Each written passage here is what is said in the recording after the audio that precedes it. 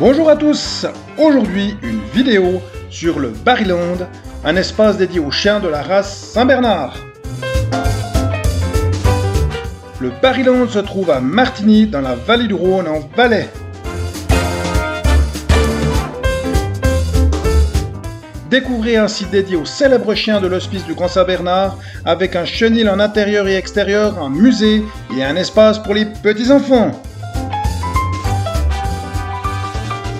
Top générique.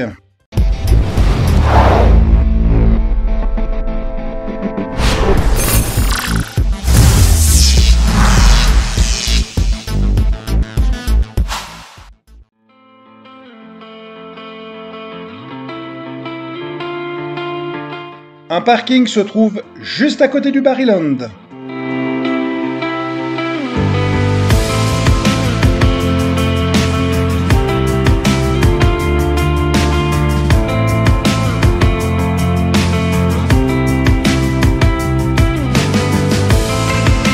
Le Barryland est un musée et un élevage de chiens de la race Saint-Bernard à Martigny. Il est créé en 2006 dans un ancien arsenal militaire tout proche de la Fondation Giannada et à côté de l'ancien amphithéâtre romain.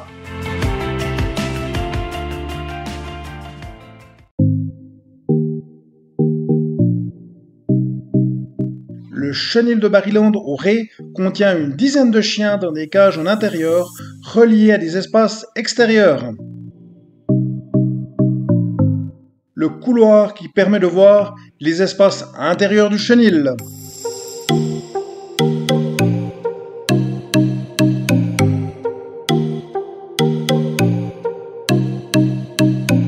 N'oubliez pas de vous abonner à notre chaîne internet pour découvrir plein de nouvelles activités en Suisse romande et likez notre vidéo pour nous soutenir.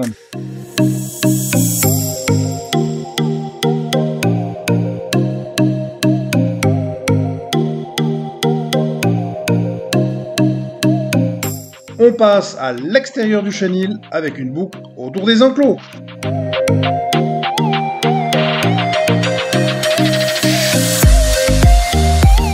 Il est important de comprendre que l'interaction avec les chiens au Barryland est, si l'on se rend sur place au hasard, presque inexistante. De plus, il est possible de ne voir pratiquement aucun chien. Toutefois, 6 moyens sont à disposition pour voir ou interagir avec les chiens de Barryland. 1. Dans les enclos lors d'une visite, si l'on a beaucoup de chance.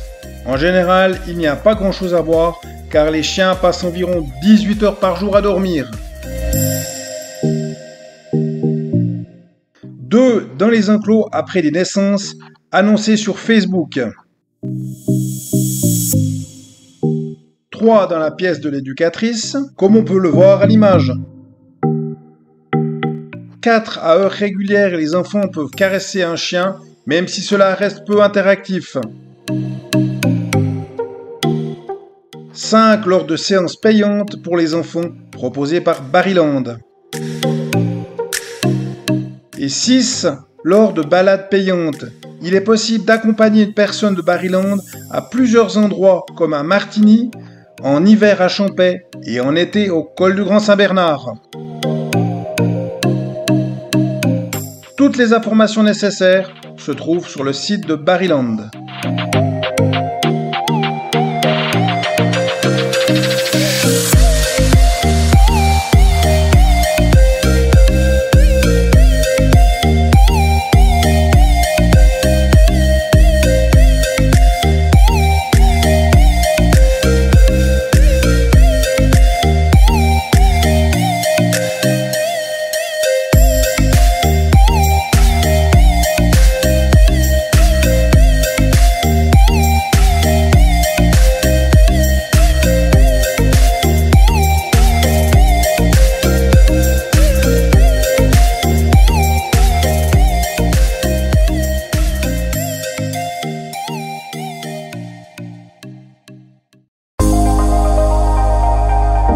Et voilà, on monte au premier étage pour retrouver le musée et découvrir la race de chiens de Saint-Bernard.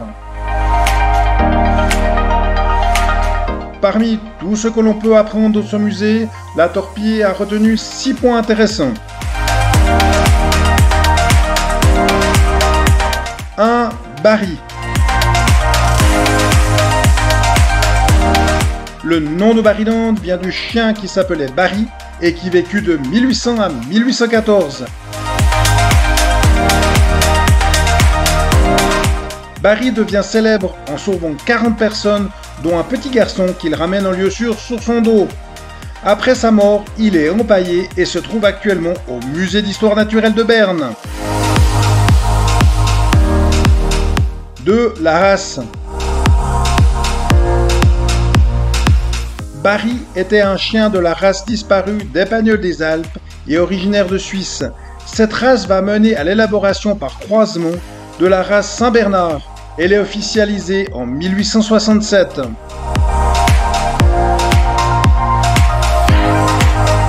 Le Saint-Bernard est célèbre pour ses sauvetages en montagne lors des tempêtes de neige. 3. Le comportement. Le Saint-Bernard est doux et de nature déterminée.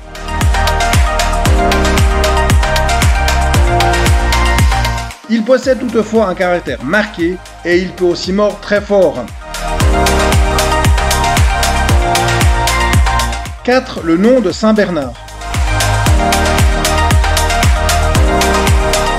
Le nom de Saint-Bernard renvoie aux hospices du Grand Saint-Bernard et du Petit Saint-Bernard, situés au col homonyme dans les Alpes aux frontières italo-suisses et franco-italiennes, où ces chiens étaient utilisés par les chanoines, d'abord pour la garde et la défense, puis pour la recherche des voyageurs en hiver. 5. L'élevage. L'élevage des chiens Saint-Bernard est repris aux chanoines de l'hospice du col du Grand Saint-Bernard en 2005 par la Fondation Barryland. Les chiens étaient élevés au col depuis le XVIIe siècle. Les chiens sont toujours présents en été au col pour perpétuer la tradition d'un chien devenu l'un des emblèmes de la Suisse. 6. L'utilité.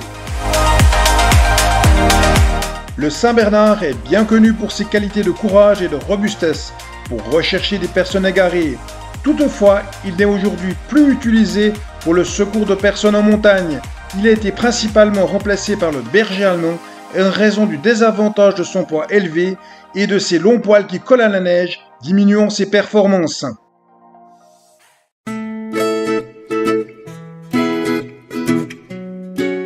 On monte au 2e étage pour retrouver l'espace découverte pour les enfants de moins de 6-8 ans.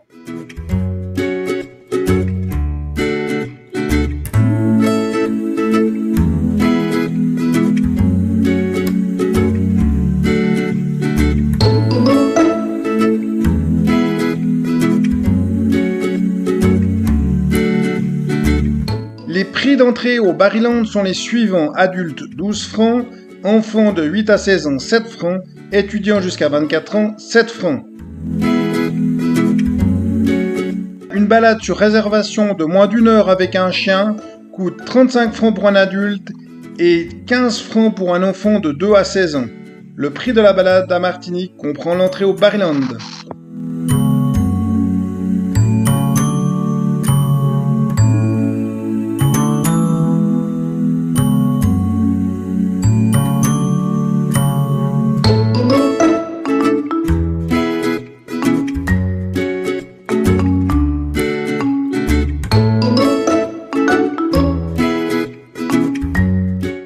On emprunte l'ascenseur pour redescendre au rez-de-chaussée et découvrir la boutique à droite de la caisse.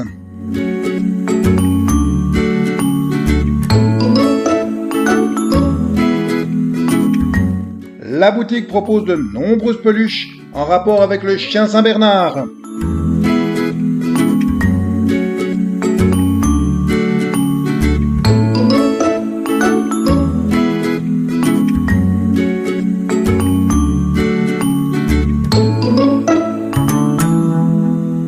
N'hésitez pas à visiter notre site internet torpille.ch qui propose plus de 1000 activités et loisirs en Suisse romande.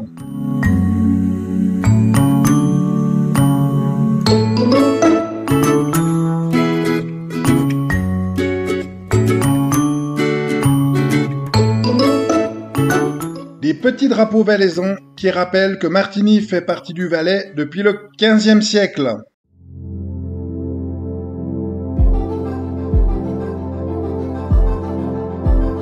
Un restaurant avec une grande terrasse se trouve juste après la boutique.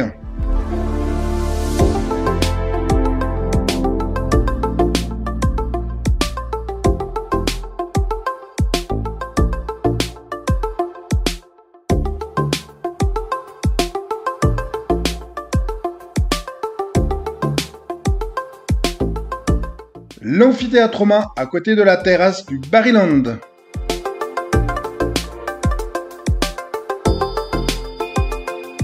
Et voilà, c'est la fin de la vidéo. Merci pour votre visite et à bientôt pour de nouvelles aventures.